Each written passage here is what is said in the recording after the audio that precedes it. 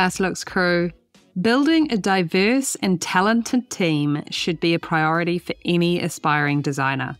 Diversity strengthens creativity, fosters an inclusive space where unique backgrounds and experiences intertwine to produce groundbreaking outcomes. Recruiting team members with specific skills and expertise can compensate for any distinct weaknesses, guaranteeing all areas are sufficiently handled.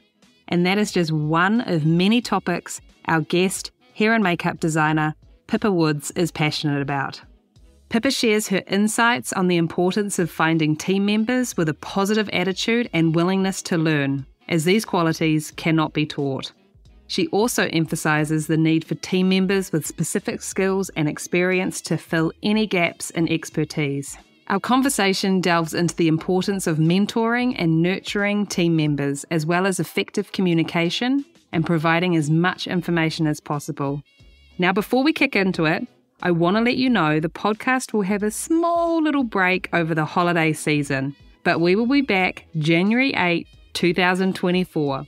But if you're missing us, you can always head back in time and go right back to the beginning and see if there are any you may have missed. Or maybe you've already listened to every single episode, and if that's the case, you, my friend, are a Last Looks listening legend. Well done. But we will have one fun event before the 8th of Jan, and that is our next live Q&A event with the legendary Mark Coulier on January 6th. So the link is in the show notes so you can get your ticket and submit your questions. Oh, and use the discount code LASTLOOKSPOD, all one word, LASTLOOKSPOD, to get your 40% discount. Be there or be square. And one more fun thing, I have been slowly but surely organising, and that is our Last Looks mentoring program for 2024. Guys, we have so many incredible mentors lined up for you, all past guests of the podcast, and all so graciously giving their time to whichever lucky mentee is chosen and paired with them. So be sure to keep an eye out for the details for that coming in the new year. Woohoo! My name is Jamie Lee, a film hairstylist from Aotearoa, New Zealand, living in LA. And this is the Last Looks podcast, a show where I catch up with hairstylists and makeup artists working in the film and television industries around the world. And today we catch up with hair and makeup designer Pippa Woods. On with the show. And now, a word from our sponsor. Are you ready to elevate your textured hair education? Introducing Zemara Pro Tools and our revolutionary mannequin head, Nakai, the ultimate tool for mastering the art of Afro-textured hair. With 16 inches of 100% human hair, Nakai is not just a mannequin head. It's your canvas for creativity. Watch as it shrinks and stretches like natural hair, giving you an authentic styling experience. Color it, perm it, heat style it. Nakai can handle it all. Perfect for braiding techniques. And explore endless styling possibilities with a mannequin head that's designed for you, the hairstylist, the educator, the enthusiast. Zemara Pro Tools is not just a brand. It's a commitment to excellence in the hair industry. Join us in revolutionizing hairstyling on Afro-textured hair. The future of textured hair education is here. Unleash your creativity and master your craft. Order your true-to-texture mannequin head at zemaraprotools.com. That's ZEMURA protools.com. And now, our feature presentation. Pictures up. Last Looks. Rolling. And action. Welcome to the Last Looks podcast, Pippa. Hi, Jamie. Thank you so much for having me. Of course, it's my pleasure. Okay, so this is where our story begins. I want you to finish the sentence for me, okay? Yeah. Once upon a time, there was a little girl named Pippa, and when she grew up, she wanted to be... she wanted to be everything. I think this is sometimes my problem in life, but other times the thing that's kind of helped me along the way. I think I was very lucky growing up in that my parents, if one day I wanted to learn saxophone, they were like, sure, let's get you a saxophone and get you some lessons. And then the next day it was like, I want to do ballet. And so they kind of installed this thing in me that if there was anything that I wanted to do, I could just go and do it. Yeah. And that's really helped with our industry because obviously, you need to be able to do everything. But I could never decide what I wanted to do. I still can't decide what I want to do. I sit at home at the moment and I'm thinking maybe I'll just start growing veggies in my back garden and just sell them to local farm shops, but I think that's kind of what keeps everything so interesting to me, especially in our industry, because you can just always find something new that you want to get your teeth into. So yeah, I wanted to be a vet at one point, but I would have never made it through that many years of medical school. I would have got so bored. I wanted to go off and direct stuff. And then I wanted to do everything. I wanted to travel the world, making cocktails and things like that. But when I was growing up, I used to do a lot of kind of musical theatre stuff. Yeah. I was going to go off to university and do kind of film production. And my mum kind of said to me, why don't you take a little year off, do a little gap year as such? And they're doing kind of auditions for the Disney cruise. You could go and be a dancer on that or something. And I was like, yeah, sure, let's do that for a year. And auditioned for that and never got in. But it ended up leading me to Disney in Paris, where I ended up working for a year. And that kind of started off my journey on makeup. And doing what at Disney in Paris? So I was dancing in the parades. I was also doing some of the characters. So I did Cinderella and Sleeping Beauty and loads of the characters who were in the big costumes as well. My first parade when I got out there was in a heat wave in the middle of summer in Paris. And I was in this Pluto costume and I never experienced heat like it. So yeah, I was doing kind of characters and things, but obviously as a dancer and doing the princesses and things, you have to go through hair and makeup and they show you how to do it for the first few times and then you have to do it yourselves. But I remember going in there and just seeing these rows and rows and rows of wigs. They're all proper kind of synthetic, huge fringes on them kind of wigs. But there were these rows and rows of wigs and they'd open a drawer to give you your makeup for that character. And it was just, I think it's my obsession with collecting things and having lots of different things, but all the same, they just had these rows of lipsticks and single eyeshadows and all these foundations. And I just thought, wow, what is this world that I've come into? And we used to get discounts in Makeup Forever and Paris, Berlin, kind of as performers as such. And I just used to spend all my money on makeup and just started doing makeovers for everyone when we weren't at work. And I just completely fell in love with the makeup department. They have some of the kind of bigger characters like Maleficent and Cruella and Snow White's Evil Queen. They're almost kind of big drag makeups. They're huge eyeshadow looks and everything. And even some of the parade characters, when they have clowns and things like that, the makeups they used to do were stunning. And I look back at pictures now and I still think they're some of the most beautiful makeups. Yeah. And I just kind of said to them, if I go and do a makeup course, can I come back and work here? And they were like, yeah, sure, whatever. And so I came back to do a makeup course and never went back to Disney. But I can always go back one day, I suppose. It's not going anywhere. That's so awesome. So, but while you were doing other people's makeup, were you into doing your own as well? Or was it that you just wanted to do it on other people? No, I never did really. I mean, if there was... if someone says we're going to a party and there's a theme, I'm like, right, everyone out of my way. This is serious, Like I can't just do like a basic something for a fancy dress party. I'm there making huge feather costumes and things like that. And, I'm planning it for months kind of thing. So I'd love that, creating those characters and becoming those characters for the night. So I'm actually going to a Barbie themed party tonight and, obviously have gone all out. Still deciding whether I'm going to do a full wig or not. I'm not sure, which is so extra.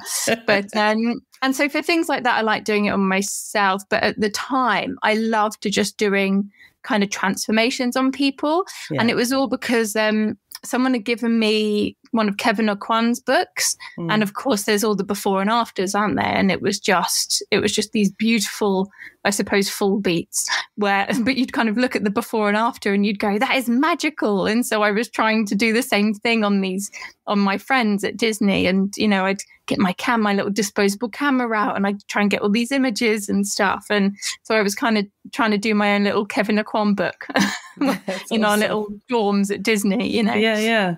And so when you're saying that you went and did makeup training, so you went back to England to do that?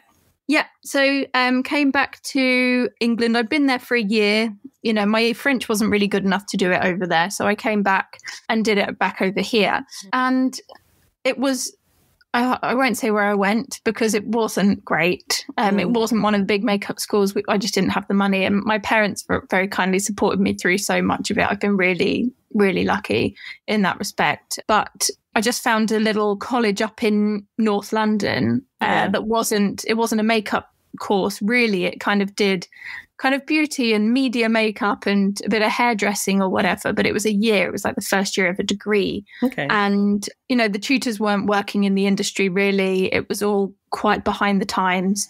I mean, we were being taught to fill edges of prosthetics with wax and things like that. So it was all pretty outdated and there was no kind of contacts into the industry or anything. So, I mean, all it really did was give me the certificate I needed to go out and start kind of go, oh, I've done a makeup course. Can I come and work for you kind of thing? But it wasn't really the kind of springboard start that a lot of these big colleges will give people, which is incredible that they do. But that definitely wasn't my kind of introduction into the industry at all. Yeah. I mean, you'd figured out that you really enjoyed doing the whole makeup and the character side of things, but how did it kind of come about that you knew what direction you wanted to go with it? Oh, I didn't. I've never planned anything. Everyone always says to me, you know, what are your goals? What are your dreams? What do you want to do? Like, what's the goal? And I've never really had that. I've kind of just enjoyed wherever I am at the time and just enjoyed doing whatever I was doing at the time. I still think about jobs where I worked in a little ice cream shop and I was just having a nice time when I was there. And I didn't really think, oh, I need to be doing this or I need to be doing that. And so anything that's come my way, I've just kind of taken it and gone, oh, this is fun. Let's do this until it's not fun anymore kind of thing. Yeah. And so when I finished the course, I mean, I didn't know anyone. And so I just started looking for kind of makeup jobs online. And there were a couple of websites where some of the local film schools would put up that they were doing a short film. And so I'd apply to go and do their short films. And obviously it's all unpaid stuff. But every short film that I did eventually led on to something paid. And it was just kind of how I built up my contacts, really. And sometimes on these forums, there might be, you know, a band who are doing a TV appearance and it's £25 to do the band. And you just think, oh, that's fun. That'll be fun. It's like an hour's work for £25. You know, I'm laughing. And I just thought it was great. And this is nearly 20 years ago now, but I don't know if it's still like that anymore. But I would just kind of take anything that came my way. And it just happened that the short films and things started leading on to bigger stuff than the kind of music TV appearances did. So I did do some music videos and things when I started off, but I don't think I quite fit into that world properly. I think I wasn't probably cool enough or anything like that to kind of work in that world. And so it just seemed that the filmmaking world, I just seemed to sit a little easier in. And so those contacts just kind of grew. And I mean, again, I was living at home, so I could do it, which I know a lot of people can't. But I would just take anything I could. I barely made any money in the first couple of years because I was just doing free things here, free things there, just to meet people. But some of my biggest jobs that I've done as a designer have come from people that I did short films with 20 years ago. Right. You can kind of track it back. Yeah, exactly. Because some of those people who were producing that in their student world are now producing big Disney Lucasfilm productions. And, you know, you turn up, you do a good job and you're nice and they ask you back. So like our careers have grown together, which is lovely. Yeah, that's awesome. Yeah. And it's just, obviously, you're so proud of your friends when you see that they're doing amazing stuff as well. And then they're like, hey, come along and join. And it's just great. So I think all of that stuff at the beginning just really paid off in the long run. Obviously, it's not something that everyone can do if they need to pay bills and, support a family and everything. But I was in a very kind of privileged position where I could do that. And that's really what helped guide where I am now, I suppose. Yeah. I think it's what to take away from that is just definitely building those relationships. Mm-hmm. Right? Absolutely. Absolutely. I mean, it really is. I mean, I know social media is quite different now and people can get jobs because they put their work up all the time and you go, hey, they do a good job and they do nice things. But I think actually meeting people in person and them realizing that you're a nice person to have around, that will get you back in the door quicker than anything else will, I think. Especially with like production, because ultimately they don't really know what goes on in the department, do they? They just need to know that everything's going to look nice at the end and that you're just a pleasure to have around, really. Yeah, that you're not fucking crazy and causing ridiculous drama that's not necessary. Exactly. It's like, oh, she was great to work with. Let's get her back. Yeah, I know. And I think I've often had, I think some of the compliments I've had from production are, we didn't really hear from you. We didn't really even kind of remember that you were there, which is just nice for them because it means they're not having to deal with any of our issues. Yeah. And I think sometimes they like that. They're like, you just get on with it and we don't really hear from you. It's like, oh, great. It's so funny. I think I get a little bit of the same thing. It's either I'm going to them, I'm like, I'm so sorry, I'm bugging you. And they're like, what are you talking about? Yeah. I never hear from you. Or they come to me and I'm like, am I fired? And it's just a joke that it just naturally comes out of my mouth. And they're like, oh my God, you're the least of my problems. Exactly. They've always got so much stuff, haven't they, going on? Goodness. They're like, that's the complete opposite. Yeah. Like, okay, great. Very good. Continue. So because that course kind of, I guess, gave you such a minimal amount of what you needed. I mean, most courses do. I know that I came out of my training going, okay, I feel like I know some stuff, but actually when you start working in the industry, you're like, I know nothing. Oh, you know nothing. So how did you kind of go about, I guess, learning and moving into the hair side of stuff as well and the wigs and all that type of stuff? Yeah, so I kind of fell into this low budget world of filmmaking for quite a while. And because obviously when you're doing little short films, it's just you. And so you are technically designing. And so I kind of fell right into designing kind of pretty much as soon as I left, if that's what you can call it, on those smaller things. Yeah. But because I didn't really have anyone to learn from, I just kind of had to work things out as I went along. And it gave me this kind of can-do MacGyver attitude. And I think when I worked in New Zealand, everyone kind of said I had that Kiwi ingenuity where you just kind of work everything out because you don't have as much as, you don't have all the big makeup shops and things like that. You haven't got every product for everything. So you kind of look at the catering table and you're like, okay, how am I going to make sweat? Because I don't have it with me today, And so I think a lot of stuff I just had to kind of work out, and I just had to make a lot of mistakes and work out what was going wrong. And I mean, I don't know. I'm sure if I look back on some of it, I'd probably cringe, and I try not to look back on that kind of stuff too much. But I think with regards to really developing my skills, I think, I'd been designing low budget films for about 8 years, and I'd got by. No one had pulled me up on anything that I didn't know. There's so much stuff I didn't know, but I hadn't got caught out yet, I suppose. Yeah. But I worked with a woman called Marcel Genovese. She's from Malta. She ran the crowd room on Apocalypto, actually, which still always blows my mind because it's such an incredible movie. But she kind of took me on and knew that I obviously wasn't from the big world of film and TV and things like that. And she knew that I had a bit of I had the drive.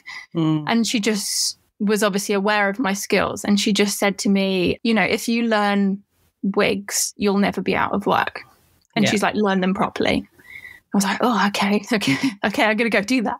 And so I contacted a wig company who helped me so much, a little wig company called Shepperton Wig Company. And I kind of called them up and I said, I'm looking to learn wigs. And they're like, sure, come along. And so I'd go in and they'd kind of go, okay, what can you do? And I'm like, oh, not much. And so they'd show me a couple of things and they'd just sit me in the corner and I'd just practice a bit of that. And then I'd, come back next week and be like, oh, I've been practicing this. And they'll go, okay, well, great, do the next thing. And they really taught me kind of knotting and wig making right from the beginning. And if they were dressing wigs, they'd kind of show me what they were doing as well. And I think just putting that time in with them, I mean, I'm so grateful to them. They didn't have to do that at all. I was getting free training, for nothing really. And the more I learned from them, every time I went onto a job, I suddenly realized how important it was that I understood these things. Because if a wig wasn't sitting right, I could look at it and go, oh, that's because it's not knotted in the right direction. So it's never going to do that. So if you just pull out a few of these hairs and change that, then it will just sit nicely. And I remember on my first big job, like I'd never done a big film or anything before. And I somehow managed to get into a crowd room. Bearing in mind, I've been designing, in inverted commas, for 8 years. Someone called me up and they said, we're looking for a trainee for Clash of the Titans. I was like, yeah, I'm there, let me in, kind of thing. And so I went in as a trainee, and some of their beards had holes in them. And I just kind of, we're all trying to find things to do when there's 50 trainees in a crowd room.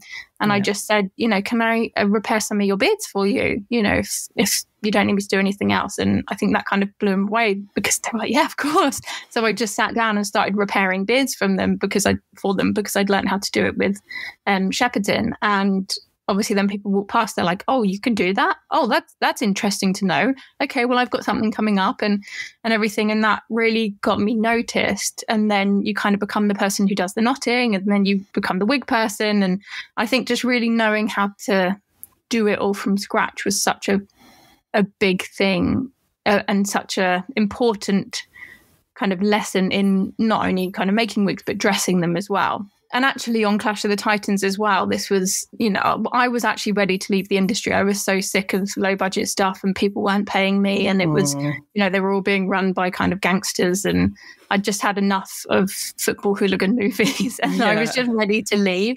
And then when I got this job, this Clash of the Titans, I mean, I'd never seen anything like it. The sets were incredible. The hair and makeups were amazing. I'd seen wigs that had been dressed and I'd never seen anything like it before. And I just thought, this is a whole new world. And Mark Pilcher, he was in the crowd room doing loads of wig dressing. And he was like, okay, so, and I was kind of asking him questions about it. And he taught me how to manipulate waves and kind of dress things. And he just had a lot of time for us trainees. And I think if he saw that someone was keen, he was like, cool, let me show you. And he started showing me how to kind of set things and manipulate waves to make them do different things. And that really kind of kick-started my love for period hairdressing. Yeah. Just seeing what he could do with a curl once it had come out of a roller absolutely blew my mind. And so after that, I just spent all my time just sitting at home, just dressing wigs and roller setting stuff and just practicing, because I saw what could be done and I saw how much I didn't know. And I just thought, I need to know this. I need to learn more. And so Mark Pilcher was a big kind of springboard for me learning and loving period hairdressing, really. That's so awesome to hear. I just love hearing when someone, well, one, has the time, because so very few of us kind of have time to actually be able to stop and show and explain and teach, but that he was willing to do that as well. That's so awesome. That's the ideal kind of situation, being in crowd, isn't it? Because sometimes you do have that time, but main team, when have you ever got time to do anything like that? Yeah, exactly. So I mean, is that just kind of your, I guess, philosophy on tackling like learning things? Because it sounds like you were very thorough and kind of held yourself accountable to kind of practice and go over it and over it and over it, and do that at home and just kind of continue your own education with it. Yeah, absolutely. I mean, with everything that I've tried to do, I've kind of just had to become obsessed with it. When I started doing special effects stuff, I started in a workshop because I was like, right, I want to know how everything's made. Right. And so you learn how everything's made from the ground up, and then you can see if things aren't right, and, really seeing everything through properly. It gives you such a kind of better understanding of it all. But yeah, especially with wigs, it frustrated me that I couldn't do what he could do. And obviously that's ridiculous because he'd been doing it for such a long time and I just started. But no one was going to sit down and teach me that every day. And that was something that you had to practice. It wasn't something like, oh, okay, here's how I like to do a base. And then someone goes, okay, great. And they just do it the same. It's not the same as, here's how you roller set and dress out a wig, that it just takes practice and practice and practice. And I thought, I have to do that. I have to keep doing it. And so, you know, whether it was on the dolly heads or whatever, it was just doing it over and over again and watching old videos. You know, I love like the old Pathé videos, the hairdressing videos, and you watch the way that they brush out the hair, and you watch the way that one of my favorite videos is this one where they make a little hair switch or something, but the way he cuts her hair off, it's just all tease cut. And that's what I do on all of my wigs, because obviously when wigs are all knotted, they're knotted with all the hair is the same length, but nobody's head of hair is like that. So tease cutting all the hair gives you all those lovely flyaways, which makes it look real.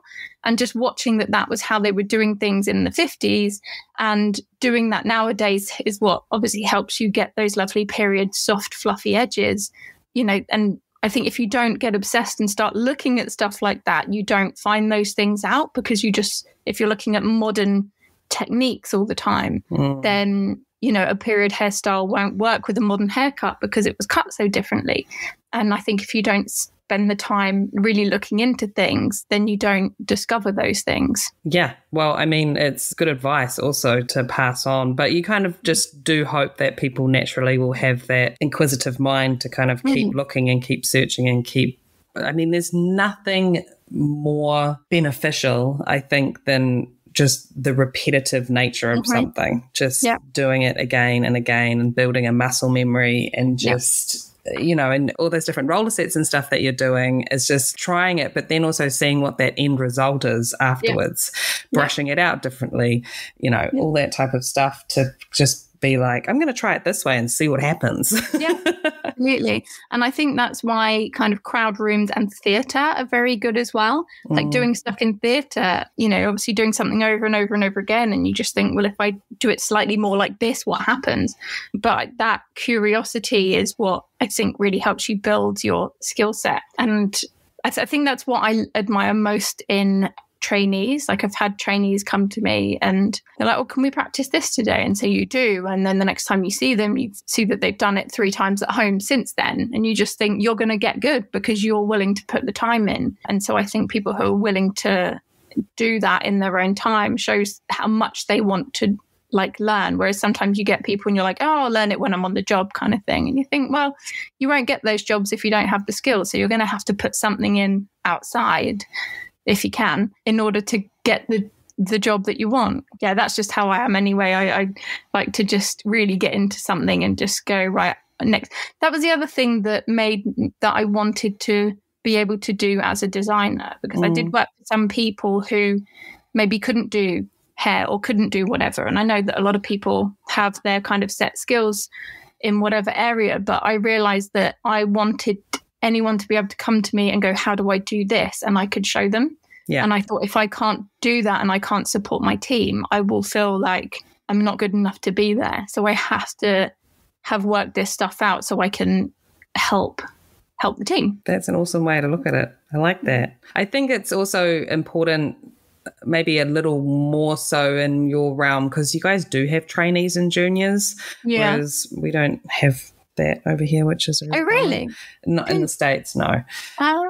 Yeah, there is no system. It's I think it's horribly flawed. Like, you have your thirds and fourths and all that type of stuff, but it's not, there is no trainee junior system where people work their way up. Oh, interesting. Yeah. You can, if you're on something big enough, you can ask to hire a PA, and it can be, you can say it's like a hair PA or a makeup PA. They wouldn't be able to touch anybody at any point, like actually do hair or makeup. And then also those days that they do as a PA wouldn't go towards them getting into the union or anything like that. So it's yeah, it's kind of tricky. Different system, yeah. I mean, the trainees and juniors are so important in our world. And I mean, on some of the big stuff, people won't let trainees do anything anyway. But I always try and, give them a couple of simple casts or get them to jump on and help out with us, because I think that's just how they learn and how they get better, and also how you can see what they can do as well. So it's such a good kind of training ground for them. Unfortunately, people do end up using their trainees for doing all the paperwork because we don't have coordinators, which is something we're really trying to push for because there's so much paperwork now, which is just something that no one really thinks of when they think about the hair and makeup industry. Yeah. But we're so overloaded with paperwork and accounts and things like that a lot of people will use their trainees to do that and they won't get to do any actual kind of learning, which I think is a real shame. Yeah, I mean, it's a double-edged situation, really, because, I mean, it's good for them to learn that stuff because they will probably need to know it at some point. But at the same time, if there's no room for, anything else to be learned or growing or then it's tricky. But yeah, absolutely. Yeah, the admin side of things, I'm just like, I don't think it's just like nobody really thinks about. It's just like, you're doing hair and makeup all day, and it's just like, and managing people and doing admin and dealing with production and this and that and the managing people bit is something that I found the hardest, actually. I find the hair and makeup stuff very easy, and I can often, deal with the producers and directors like I know what they want, but, normally with the cast as well. But it's ensuring that everyone on your team is happy as you can get them to be anyway, and ensure that everybody is doing things that are fulfilling them and also doing things that kind of push them, but they're not putting anyone in situations that they feel uncomfortable in. And then if there's clashes on the team, like having to deal with all that stuff as well. And, it's almost it's like a HR job that you end up doing as well, but all the same time trying to run the actual show. So it's something that I think people don't realize is such a big part of being a head of department, I suppose. Oh, yeah. I mean, it's something people normally need a degree or something in. It's like dealing with people. So and we just kind of fumble our way through it and hope for the best. Yeah, absolutely. And then, people, we're not trained for it, are we? We don't get given, we're putting these positions because we have a, strong body of work and good at what we do or whatever. But then no one puts us on a managerial course and says, okay, so if someone has a problem with this is the most effective way of dealing with it. And even if you do know those things, trying to apply those techniques when you're, overworked and tired and under pressure, it's so difficult. So no one quite trains you for that side of things. I think there is a company who are offering kind of leadership and managerial courses for heads of department, so that if people do feel like they need to learn how to be more of a manager, then they can go and do that. But it's just a day or like half a day or something like that, whereas it's something you just really have to develop over time. And it's a tricky thing sometimes, managing your way through all of that stuff on top of all the other stuff that everyone knows is our job. On top of, and because as you were saying, it's just like people are doing crazy hours, they're tired, they're, depending on the job, it must be maybe incredibly challenging or stressful. And then we are a bunch of creatives. So it's just like there's that on top of it. So it's just... yeah, it's very tricky. I'm always, in one hand, I just think it should be, you should be able to keep your team happy and not cause too much drama or whatever. But then on the other hand, when you hear about, I guess, bosses and stuff that aren't so great or horrible or for whatever you're hearing or whatever the reason, but you kind of, half of me is just like, well, there's just no need for that. But then on the other side of it, it's just like, maybe they're just not naturally built for it. Maybe if they just did have some training, they would be able to handle it a little bit better and understand what's going wrong, because maybe they just are really trying, but it's all just, kicking back in their face and they don't know why, because they're an artist. They're like, I can't deal with people. Exactly. Because we all just want to create, really, don't we? We just need to work, good coffee and create things. And and unfortunately, a lot of these people who do end up getting in trouble, they're such incredibly talented people, and they just end up getting broken because they aren't taught how to manage, and then they kind of get knocked back constantly, and it's actually quite sad to see sometimes, I think. Yeah. But then there are people who are just assholes. So awful. We're not forgiving that. No, definitely not. And Pippa, so if you look back on your resume so far, what would you say are your top favourite projects that you've worked on and why? Okay. In order of chronologically as well, I'm going to do this. Okay. So the first one, Clash of the Titans, for reasons that I've kind of already gone into. But as I said, I nearly left the industry. I was ready to kind of pack it all in. I just had enough. And then it was the first time that I really saw this whole other side. And I remember standing there and just looking at some of the sets. And there were rivers running through the center of the set in a studio. And I just thought, this is wild. I've never seen anything like it. And obviously meeting Mark and learning about just the kind of basics of manipulating hair and what could be done. And I remember there were all these kind of, it was, what was Clash of the Titans? It kind of Roman, wasn't it? And it was, or Greek. Was it Greek? I have no idea. Anyway, there were all of these beautiful hairstyles, and there was this kind of group of sex workers, I suppose, and they were all kind of stained with like oranges and yellows and things like that. And he said, yeah, I want them all to look like they've been stained with piss. And I thought, this is brilliant. I've never even thought of like having a little story behind something, you know? Yeah. And it was really where I met all my kind of future contacts. So after that job, I then started working as a trainee for people. So even though I'd been doing my own thing for a while, that was when I really just went, right, I need to go back and start again and learn how to do this properly, which leads me on to my next one, because after that job, I met a lady called Kate Benton, who I always say, when I grow up, I want to be like Kate, because she just gives you confidence. You know, she makes you feel like you can do anything. And even as a kind of trainee or an assistant for her, you know, a director would walk in and kind of go, right, I think we should do this and we should do that. You know, how would you do that? And she'd have a little think and she'd be like, Pip, what do you think? And I think, oh my God, you're asking me in front of a grown up, you know, and she'd take on your ideas and then you'd kind of work together and get it done. And I did a sketch show with her, a Mitchell and Webb sketch show, and we had stuff in front of a live studio audience. And because it was a sketch show, it was like, okay, so for this scene, they're vampires, your classic kind of Nosferatu vampires with, you know, these wigs and white hair and this, that, the other, and they're covered in blood.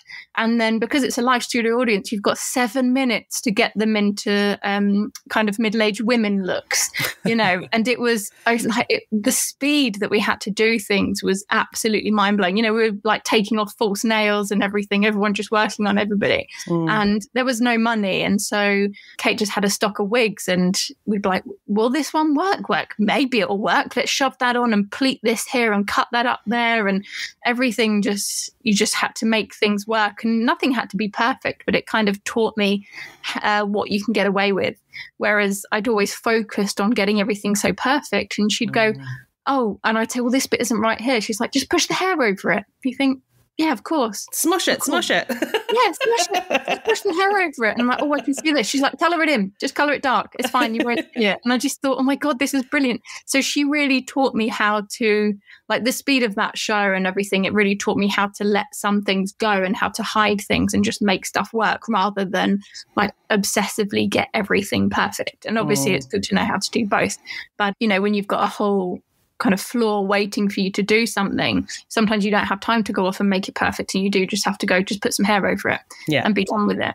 So that was a great one for me. And then the third one, it's a little BBC kind of cop show that probably nobody watched, and it was called Cuffs. And it was set down in Brighton, which is this little seaside town, but it was so full of like just vibrant characters and things like that. And you know, we were down there for the summer. The cast were lovely.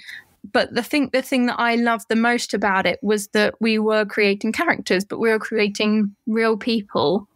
Obviously, we were getting these kind of immaculate actors coming in, and then we had to make them look like they'd been working the streets for 12 years, or that they were addicted to heroin, or that they worked in a tattoo studio and were covered from the neck down in kind of cute little cartoon tattoos.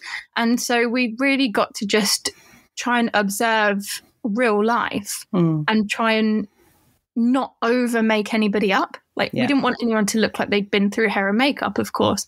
And so we were just trying all these really like little subtle things that just made someone look like they had a tougher paper round than the rest of us, you know? Yeah. And or just knowing when to not do something. Exactly. Like, no, don't put any base on them. Exactly. Just don't conceal under the eyes. Don't do that.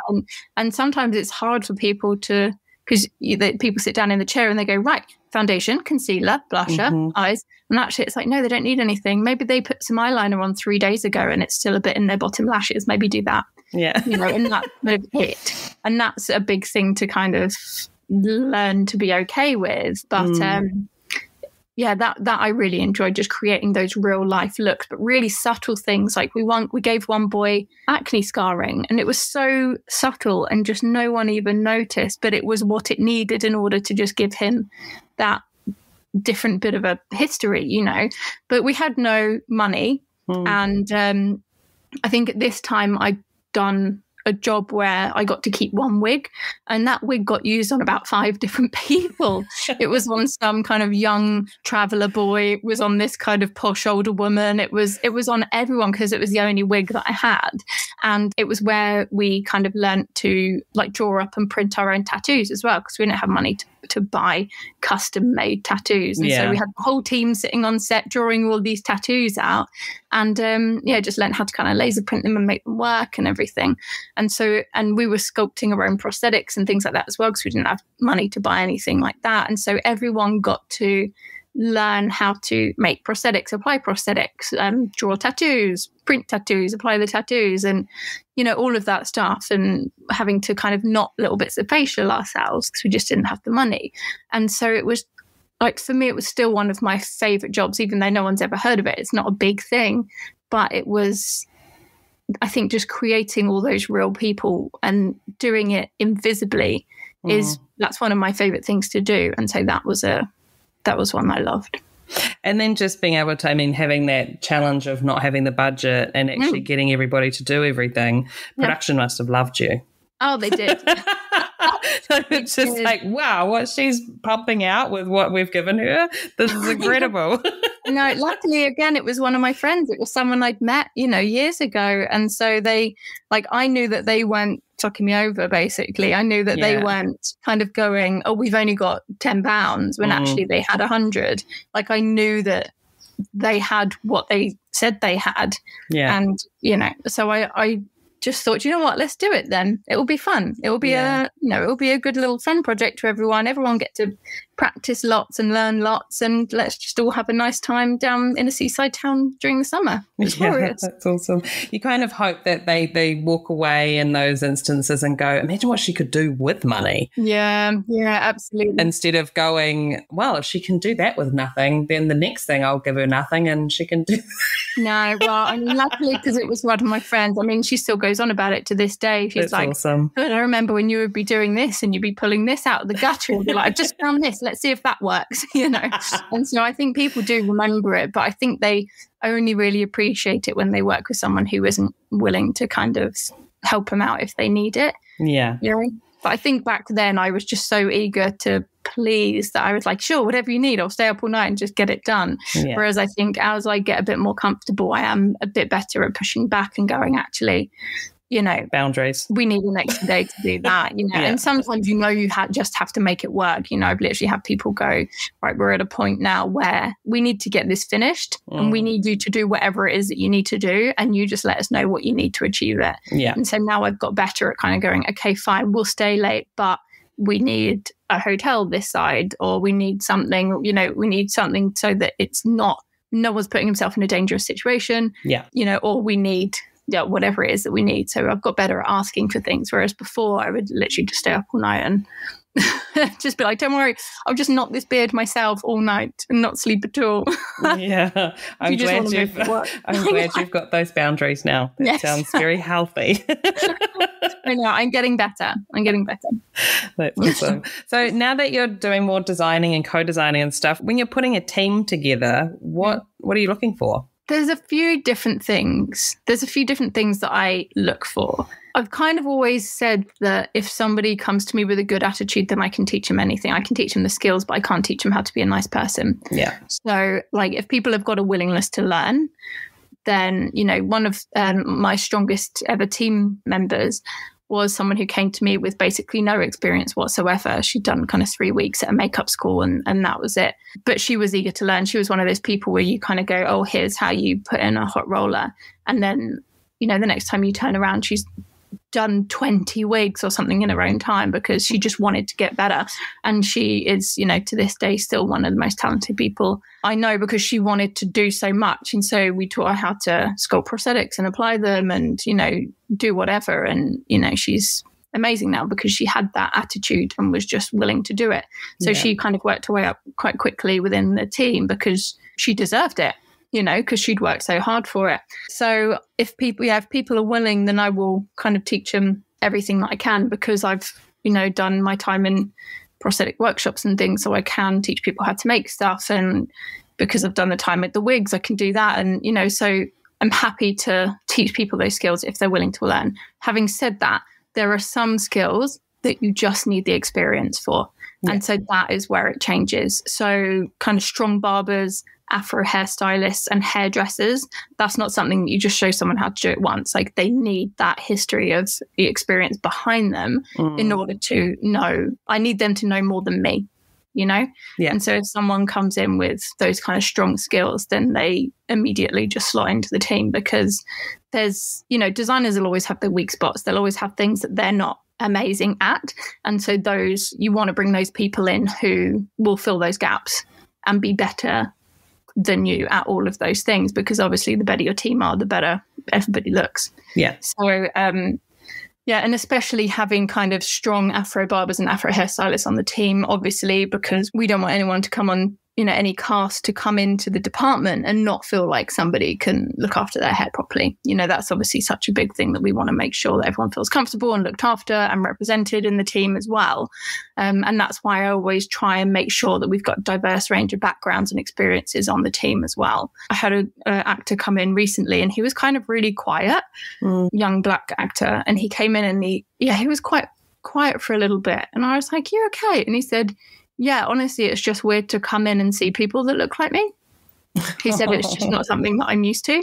And he said, "I'm just a little bit emotional." And I was like, wow, okay. I mean, that's kind of heartbreaking to see, but also I'm glad that you feel, you know, comfortable in this room right now. Yeah. And it was just such a kind of wake up and just go, wow, this, you know, obviously needs to change, you know, in all the makeup departments, not just mine. So the other thing that I'm trying to do within my department is try and, you know, obviously it's going to take a while before there are as many black and brown designers as there are white designers. But what I'm trying to create a kind of safe space where we can elevate people without putting them in positions where they're going to get stressed and overwhelmed and just go, this isn't for me. And so I always try and use one of my key positions for like an assistant designer position or a co-designer position where it just gives someone a voice at the table, which is obviously important for them and for like the actors who are having the fittings. You know, I want to give someone a voice so they can be heard, so their opinions can be heard, but also be put in a position where they don't have all the pressure that comes with running a department. So I've got a wonderful girl at the moment called Tamara who's been doing quite a few jobs with me, and she comes into meetings and she's always there with the fittings. She doesn't have all the stress that you get from the grown-ups as such, but she gives her opinions and we work things through together, and she's learning how to run a department without all that weight being on her shoulders. And I'm hoping that that is also going to give her the credits that she needs for when she does want to change over to designing. But it just means that she's in a kind of a nurtured, safe position where she can learn the ins and outs of it, so that when she does make that step across, then she's got that knowledge and that experience and is confident speaking up in meetings and in fittings and things like that. And I think that the more people that can, you know, put their egos aside and let someone step in and do that with them, then the quicker we can balance everything out. Yeah, absolutely. No, totally makes sense. And it's just, instead of her feeling thrust into something all of a sudden that she's just like, I feel like I'm going to sink, you're just totally giving her some solid ground to know what she's doing, what she's talking about. She will be able to walk into a room and understand the conversations that need to happen because she's had that guidance. But also, with you being a designer department head and having that person next to you, I mean, I love to tell my team what is going on from start to finish as well. Like I'm the communicator. I want the more information they have, I feel the more they can help me.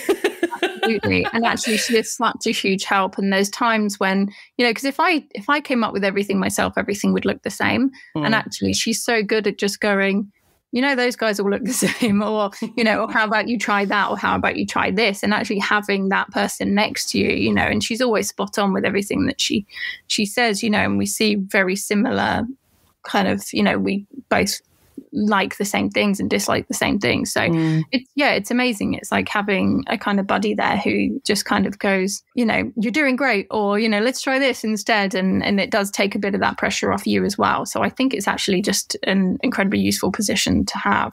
But I've done it wrong before. I brought someone in as a co-designer before and I forgot that they weren't used to the pace of things that I was. And so I just tried to kind of not split everything up, but have them kind of running along the same speed as me, and we were doing everything together. And very quickly they just said, this is actually just too much for me. And I was like, okay, well, I'll pull all the workload back and I'll, try and give you less. And but at that point she'd already gone, actually, this isn't for me, and then you lose them. And this person is actually wanting to do that again at some point. But I think if I did that again with them, I would just have to do more what I've done recently and just really just kind of give them much kind of smaller amounts of stuff to do. Because it's weird when you run a department, you just get used to all of the questions and everything being on you constantly, and it kind of becomes second nature. But if you're not used to that, then it can seem a lot. So it's just trying to remember that not everybody can take the same load as you, because you've obviously got used to it, whereas they won't have yet. So again, it's managing, isn't it? Managerial stuff. Yeah. And I think it's just the experience of it as well. It's just like I had somebody asking me the other day, they're just like, I think I'm ready to move over and to do more head of department stuff. But she's feeling nervous about so, how do the conversations work between you and in production and you and the director and you? And I was just like, I don't know if that's something that is necessarily can be put down on paper or taught, because every job is different. Every job, yeah. Everyone communicates differently. The needs of what you're needing to put together are different. So you kind of, each job, you get as much information as you can and you lay it out in a way that's going to work for that job. And I kind of said to her, I was just like, have you not been in a position where you've been able to be included in some of these, or listen in on some of these conversations? And unfortunately she hadn't. And it's those times of when there's a production meeting and it's just like, I would like to bring my key, my assistant department head into the production meeting, please. Yeah. Because once again, it's just the more information everybody has, I can't remember everything. No, if you want backup. But just being able to, get them in the room into those situations. And as you say, and it's great having them there, because she sits there writing everything down. And then later on when I'm like, who said that about what? Yeah. They said this. It's great. Okay, brilliant. No, it's great. It's great. But also I find that everything's different. They'll say, well, how do you normally do that? And then you do that. And then on this job, it's totally different. And people say, well, what about the, setting up the account system on this? And you think, honestly, every job I do, I go into the accounts department and I'm like, right, how do you like it done? Yeah. Because we all like it done differently. And it's like you have to learn a whole new system. And so people panic because they don't know how to do it. And you're like, nobody does when they start a new one, because everyone's got different systems. So you've just got to approach everything with bent knees and be very fluid with it all, haven't you? Yeah, absolutely. So when you are designing and coming up with ideas and prepping and looking at your character development and all that kind of stuff, what are some of your favorite research sources? Where do you pull your research and inspiration from? Yeah, I mean, it depends what it is. Obviously, if it's something period, then, you can look at every image under the sun on the internet, but everyone's seen the same images and often you never see the back. So God damn it. No, all these beautiful paintings and you're like, why did no one paint the back? Yeah. And so I like going to galleries. I went to an exhibition recently, and there's all these like beautiful sculptures, and you get to walk around them, you get to see the back, and you get to see like the full silhouettes, and you get to see the textures that you don't often see in the paintings. So I do like to kind of do the galleries and all the paintings and sculptures and all of that kind of stuff. And old movies, I also sometimes like to see how, I've got a couple of books and it's all the kind of silent screen stuff and it's all the images from that. But you go, okay, that's interesting how they interpreted the 18th century. Yeah. It just gives you a different way of looking at it rather than looking at how everyone interprets it now or how we interpret those images, just for a different idea. And you go, okay, well, how did the greats of the 40s, come up with those kind of things? And so I like looking at the old stuff. I would be lying if I said that I didn't use social media and Pinterest and things like that, because I think there's so much good stuff out there. I think it would be silly not to. Yeah. I have loads of books. I love all my books because there's a lot of obviously images in books that you don't find on the internet. Yeah, I'm a book hoarder. Lots of books on kind of hats books and, paintings of high society and things like that. So things that you wouldn't think are hair and makeup reference books, but you just happen to have all these beautiful images. So yeah, I go around the shops and just look at, how life was for the Victorians. And often there's a ton of images in there, that you don't find anywhere else. Yeah. But again, like I said, learning to tease cut hair from the old Pathé videos and things like that. So I try and just use as big a kind of, as much varied stuff as I can. But it depends what it's for. At the moment, I'm on something that's modern day. Yeah. And the most important thing was that it looked real. And so we were going, right, let's find real people. We'd have to find people who work on the trains and people who work in security jobs. And you really just go, they just have their hair in a ponytail. And that lady has some lipstick on and nothing else. And that's what we're going to do. And again, it comes back to that whole thing of just do less, and because my guys have done lots of period stuff with me, they're doing like intricate kind of updos. And I'm like, just put it in a ponytail. In fact, tell them to put it in a ponytail themselves and then don't touch it, because actually that's how it looks the best, And so just looking at real life stuff and just really trying to replicate that as close as possible for, modern day things. Yeah. And then I've, done things before where everything's got to be a little bit out of this world. And then I will look at more kind of, actually, one of my favorite ones is this website called ArtStation. And it's basically all these very clever kind of like graphic designers who will do this kind of like fan art, or a lot of it looks like computer games, and it's just these still images, but it's just things that they've created. And obviously they can do anything because they're computer whizzes. But that's actually, so for some of the more fantasy stuff that I've done, I've actually looked on there because it's kind of fantasy gaming kind of world stuff that might not be something that you normally look at, but actually the things that they come up with are fantastic. And some of the images, they create such a vibe and such a tone that if you put those all over your mood board, someone immediately knows where they are. Right. And very character driven for what It's just all about these characters, whether it's trolls or whether it's elves or whatever it is. It just really transports you into a different world. And so I think for Willow, most of my mood boards were all these kind of, they look like they've all been pulled out of video games or, little fantasy things. And it just totally transported you somewhere else. And it wasn't the kind of stuff that you would normally look for. So that was something that I really enjoyed looking at. Yeah, I as controversial as it is, I am absolutely fascinated with the AI stuff that's been coming out. And I feel like the devil saying it out loud. No, I'm completely with you. Just is incredibly inspirational. Like you just look at it and you're like, oh my God.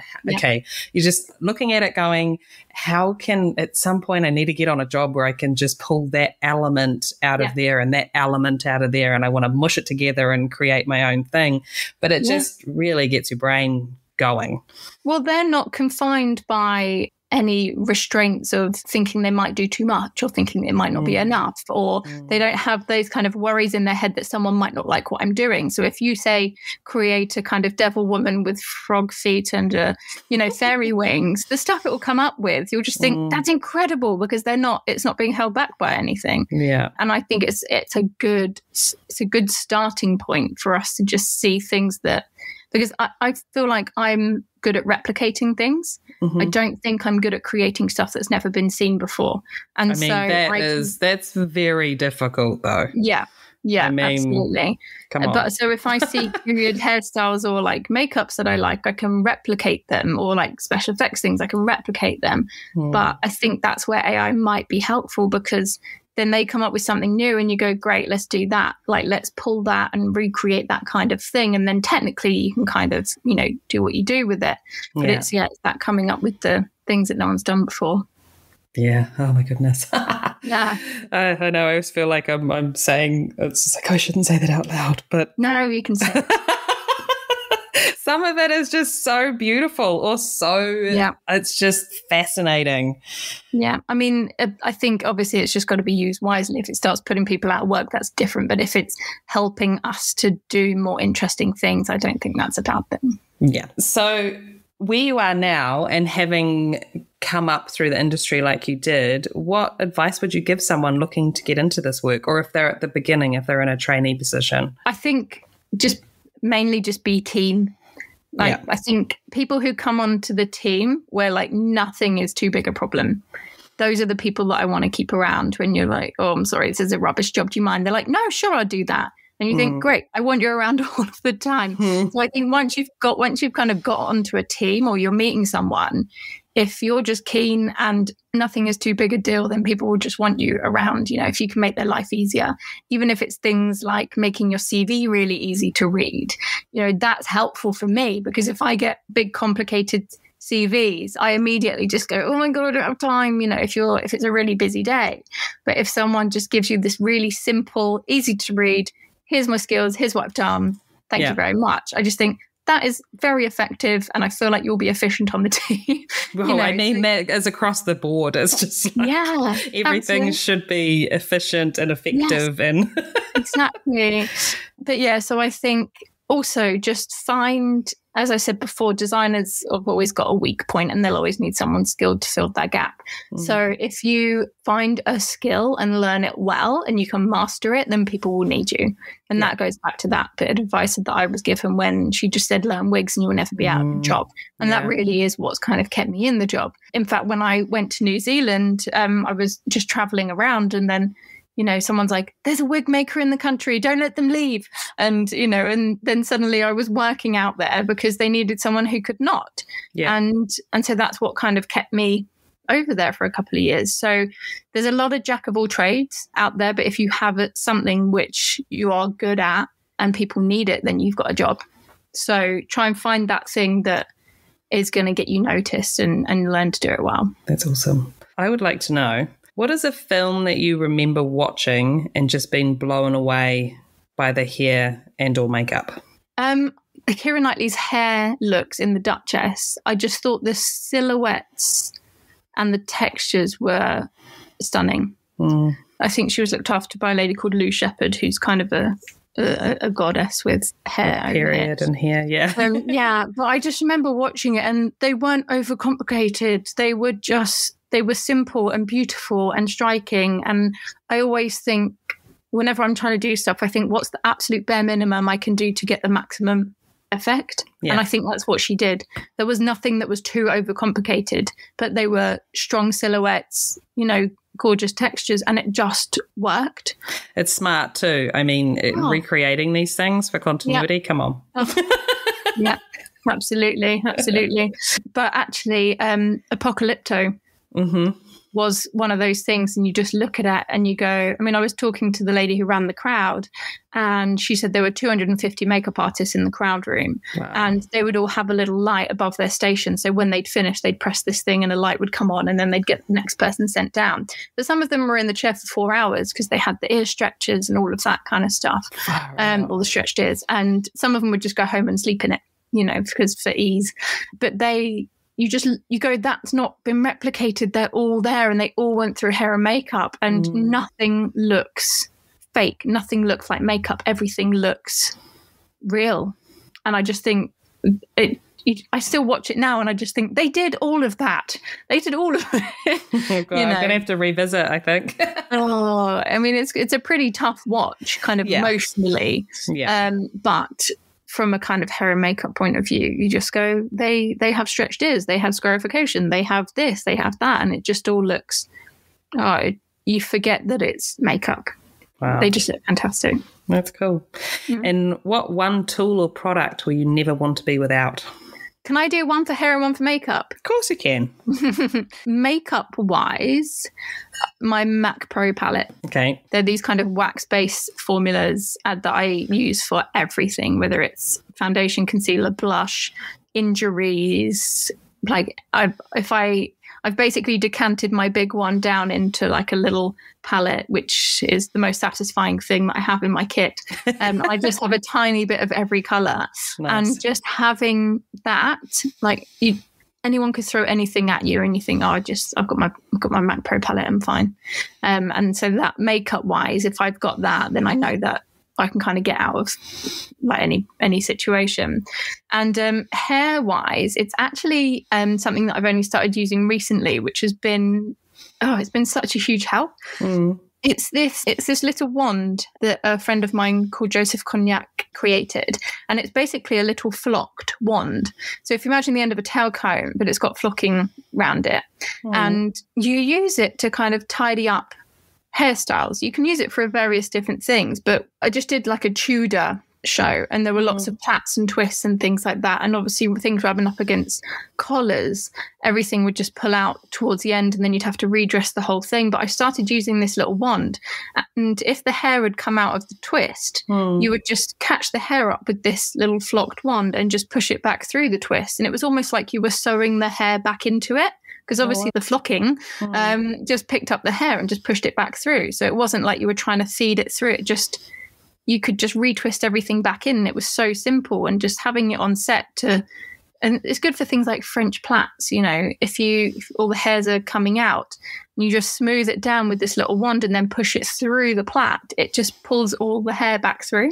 That's something that if I've got that in my bag, I can just tidy up anything. But I've seen him use it for, if someone's hair's getting in their face, he'll use it and just kind of thread it through the hair a couple of times and just catch a couple of little hairs, and it will just hold everything in place, even if the hair's down. So that's been so super helpful, especially for period hairstyles.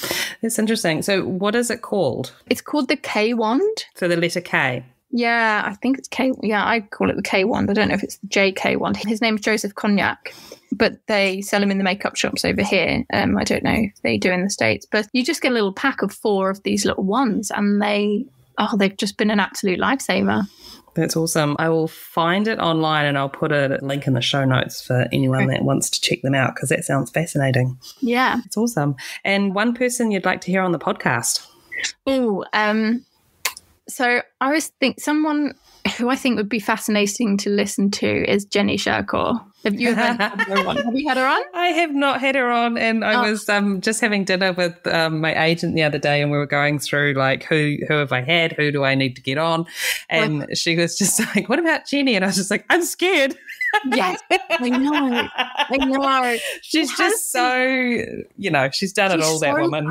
Calm, and she has this incredibly calm demeanor. Whenever she's around, she just almost kind of floats into a room, and she never seems flustered or anything. And I think I've only had a couple of conversations with her, but you kind of just think, I don't even know how to speak around you. She's got such a huge, varied career, and so many actors that I've worked with, you kind of say, how was Jenny? And they just go, wow. I mean, she, the way she sits down and goes through everything with them and just creates all these things. And I've heard stories of her just sitting there with the actor in front of them, just like sketching something out or something. And you just think, oh gosh, I bet your brain is such a fascinating place. But she just does I've seen her do such kind of interesting, different, out there looks without anything seeming theatrical, which I think is such a skill to do. Yeah, yeah. But yeah. Okay, wow.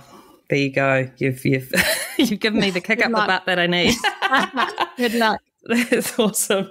And before we wrap, how would you like to do a quick fire round of questions in 30 seconds? Sure. Okay. So ready? Yeah. What would you rather work in, heat or cold? Cold. Rain or wind? Wind. Location or stage?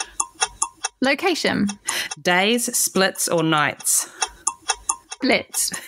Do you agree? Fake it till you make it? Yes or no? Yes. Have you ever been fired? No, not yet. That's awesome. No, not yet. I like that. I'm very confident if I just went, no. Never. I have this underlying thing that every job, it's just like, I could get fired at any moment. Yeah, absolutely. Absolutely. I love it. Well, that was fun. And thank you for your time. This has been so awesome chatting with you finally, Pippa. Thank you so much. It's been so lovely to chat to you. Thanks for having me. Of course. Okay, Last Looks crew, thanks for listening. And remember, if you love it, share it. A quick scroll down and you'll find our show notes. Or maybe you'd like to give your support and leave a 5-star review. Go on, I know you want to. Search the Last Looks podcast on Instagram, Facebook or TikTok, whichever one tickles your fancy. And a massive shout out to the husband, Brett Stanley. Without his patience and tech support, this whole podcast situation simply does not happen. And cheers to Liliana Rose for her fabulous voice acting talents. Okay, Last Looks crew, that's a wrap for me. I don't need to be told twice to get out of here, so bye. I'll catch you on the flip side.